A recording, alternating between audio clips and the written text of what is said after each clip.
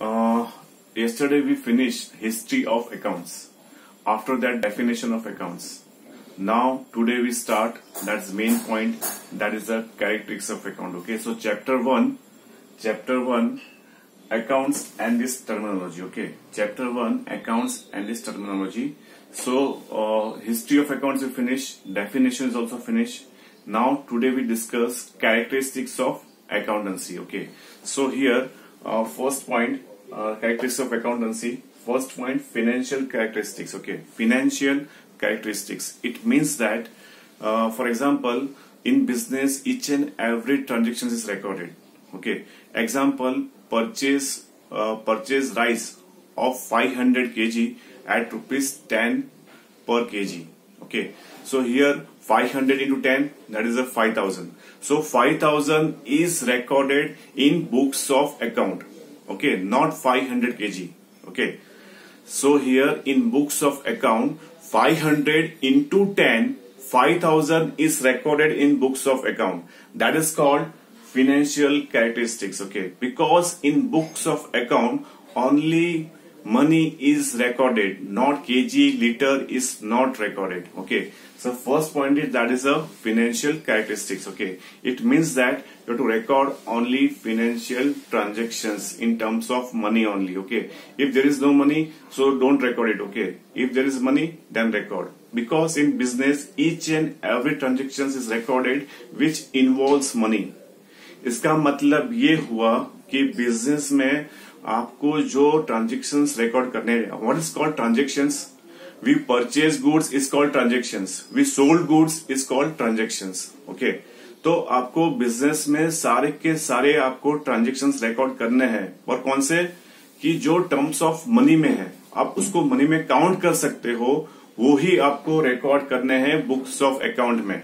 जो आप terms of money में रिकॉर्ड नहीं कर सकते, वो आपको रिकॉर्ड नहीं करना है. Okay, so that is called financial characteristics. Okay, second point is now money as a medium of exchange. Money as a medium of exchange, that is the second point. Okay, इसका मतलब क्या है? For example, in business, okay, so when we sold goods, when we purchase goods, okay, so medium of exchange must be money. Medium of exchange must be money.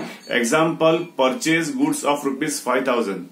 Purchase, I repeat, purchase goods of rupees 5,000. Okay, so when we purchase goods of rupees 5,000, there is a two possibility. It may be purchased on cash, it may be purchased on credit. Okay, so both the transactions are recorded. Okay, but in books of accounts, financial characteristics are recorded. Okay, which is taken place. Okay, for example, sold goods of rupees 10,000. Sold goods of rupees 10,000. So 10,000 is recorded.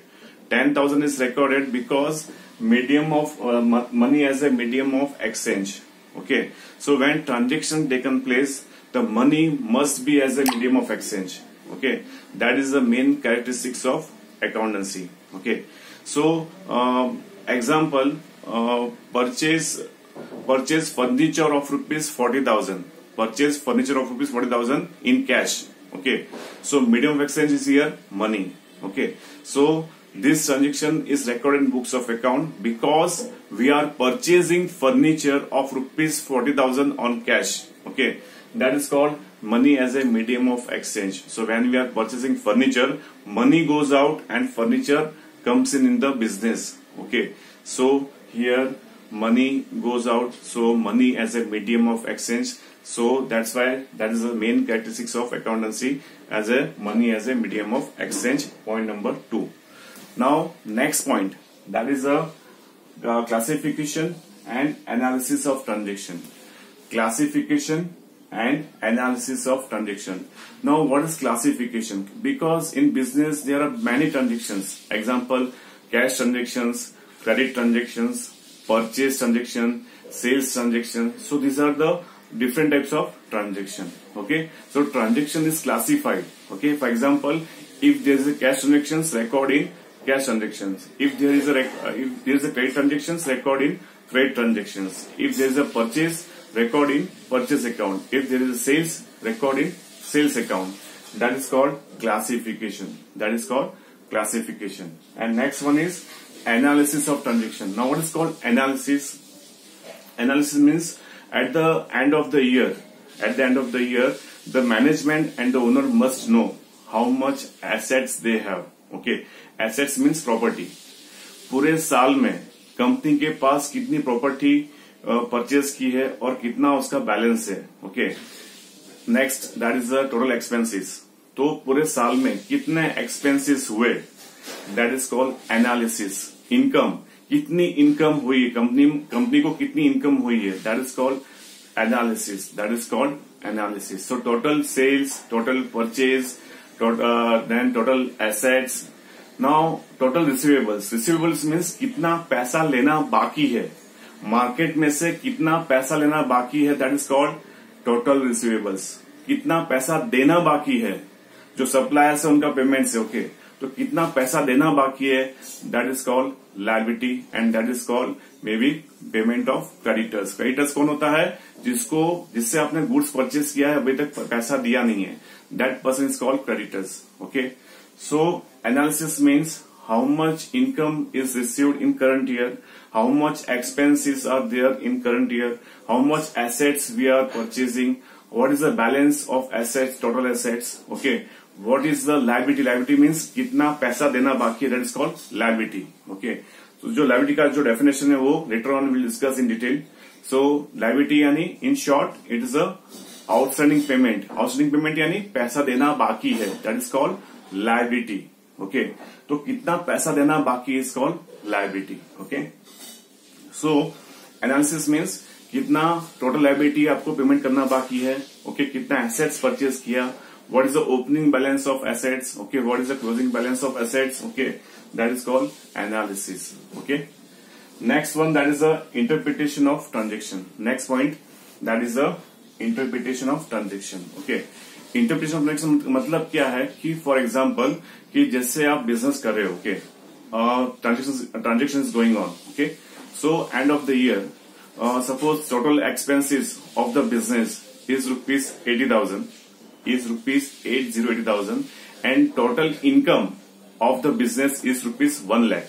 Okay, now what is the difference is because profit is equals to income minus expenses.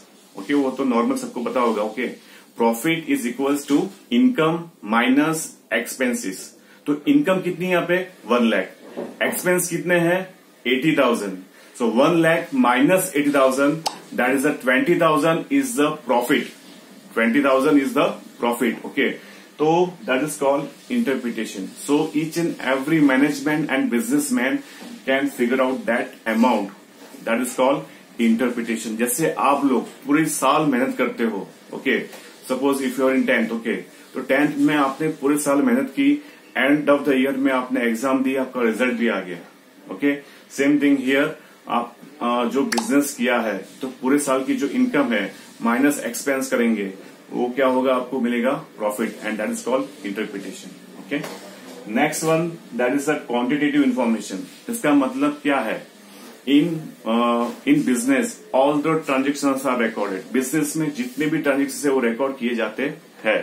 Okay, तो जब भी जो management है उनको जब भी जो figures चाहिए वो फिगर्स उनको क्या मिलेगा, इन क्वांटिटी फॉर्म में मिलेगा, that is received in quantity form.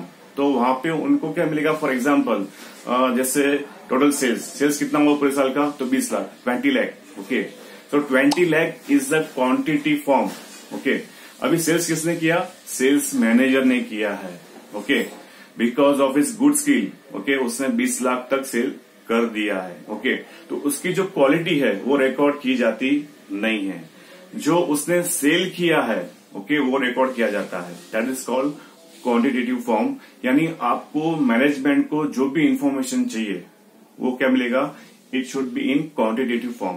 तो वहां पे जो क्वालिटी है वो दिखाई देगी नहीं, बट वहां पे क्या दिखा देगा आपको, quantity form. Okay, total sales कितना हुआ, टोटल परचेस कितना हुआ, टोटल एसेट्स कितने हैं, टोटल लायबिलिटी कितनी है, कितना आपको पेमेंट करना बाकी है, तो उसकी जो फाइनल फिगर है वो आपको मिलेगी. ओके, सो आपके पास कैश बैलेंस क्या है वो मिलेगा आपको, आपके पास बैंक बैलेंस क्या है वो आपको मिलेगा. That is called quantitative form. तो यहाँ पे जो बात हो रही है वो क्वालिटी रिकॉर्ड नहीं होती है.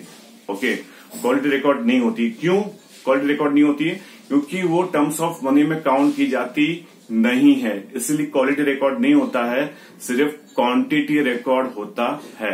एग्जाम्पल, जो भी एम्प्लॉय है बहुत ऑनेस्ट है, बहुत ऑनेस्टली काम कर रहा है, ओके, तो उसकी जो ऑनेस्टी है वो रिकॉर्ड की जाती नहीं है। सो यहाँ पे जो भी आपको डेटा मिलेगा, that's all data are in quantitative form, okay.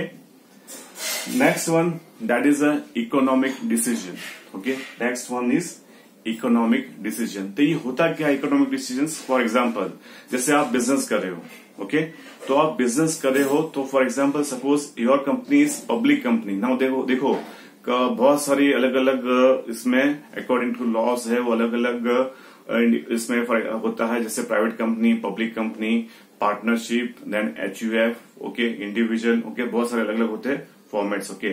सो यहाँ पे जो बात कर रहे हैं इकोनॉमिक डिसीजन की, वो पब्लिक कंपनी की बात कर रहे हैं, ओके। फॉर एग्जाम्पल कि आपकी पब्लिक कंपनी, ओके, आप अच्छा प्रॉफिट कर रहे हो, ओके, तो सामने वाला जो है वो आपके क्या दिखेगा, बुक्स ऑफ अकाउंट दिखेगा, और उसके बाद आपके जो शेयर्स परचेस करेगा, okay. So that is called economic decision. सो आपकी कंपनी कैसी है, that will be known from your books of account, okay. और पब्लिक कंपनी का रूल है कि भी आपको आपका जो अकाउंट है वो पब्लिश करना है पेपर में, ओके।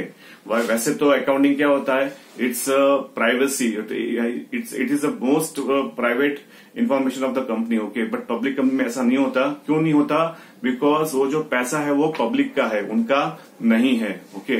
वो किसका पैसा है? वो पब्लिक का है। सो इसलिए क्या होता है कि वहां पे जो रिकॉर्डिंग किया है, ओके, जो भी अकाउंट्स रिकॉर्डिंग किए है, that should be publish in newspaper, ताकि जो इन्वेस्टर्स है वो देख सके कि भाई कितना प्रॉफिट हुआ, कंपनी क्या कर रही है, कंपनी को प्रॉफिट हुआ नहीं हुआ, एक्सपेंस कैसे है, इनकम कैसी है, फ्यूचर प्लानिंग क्या है, उनका इन्वेस्टमेंट क्या है। सो उसके बेस पे ही वो शेयर्स परचेस करेंगे। That is called economic decisions, okay. और दूसरा एग्जांपल ले लो आप कि सपोज कंपनी की 4 ब्रांच है, branch A, branch B, branch C and branch D, okay. तो 4 ब्रांच कंपनी की है। पहली जो ब्रांच है वो उसका जो प्रॉफिट है 5 लाख, दूसरा ब्रांच है उसका प्रॉफिट 5 लाख, तीसरी ब्रांच है उसका प्रॉफिट 5 लाख है, और जो 4th ब्रांच है उसका लॉस है 5 लाख का, ओके। तो ये डिसीजंस कंपनी का है कि कंपनी को जो ब्रांच D है उसमें क्या करना है। ब्रांच D क्लोज करनी है, अदरवाइज वो जगह ट्रांसफर करनी है, अदरवाइज वहां के जो एम्प्लॉय है उनको ट्रेनिंग देनी है अच्छी तरह, वो कैसा सेल कर सके।